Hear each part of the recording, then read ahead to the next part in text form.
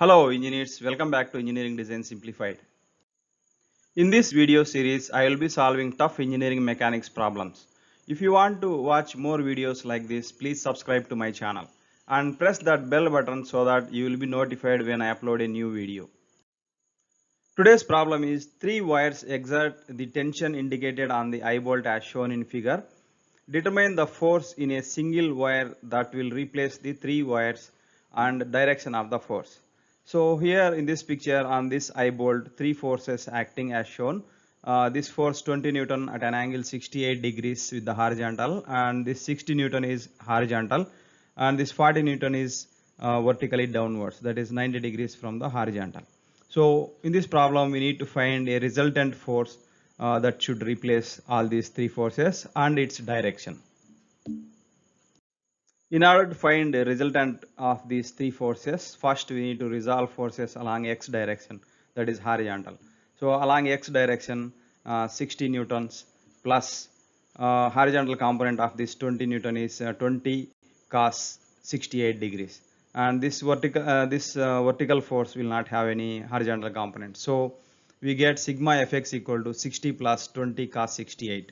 So the value is 67.5 Newton, and that is positive x direction.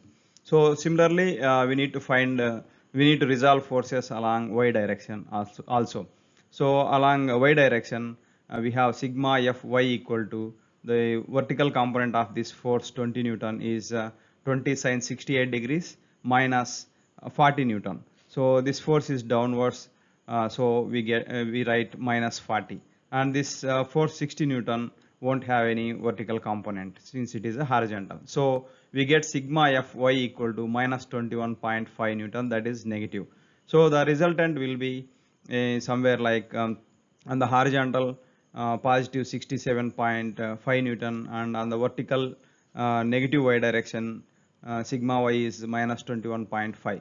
So resultant will be somewhere like this, and we need to find R and angle. So let us see in the next slide how to find.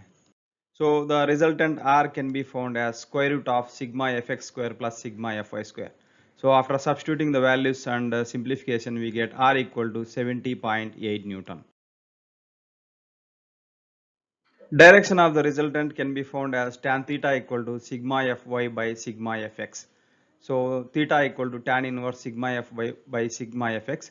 So after substituting the values of sigma fy and sigma fx and simplification, we get theta equal to minus 17.6 degrees.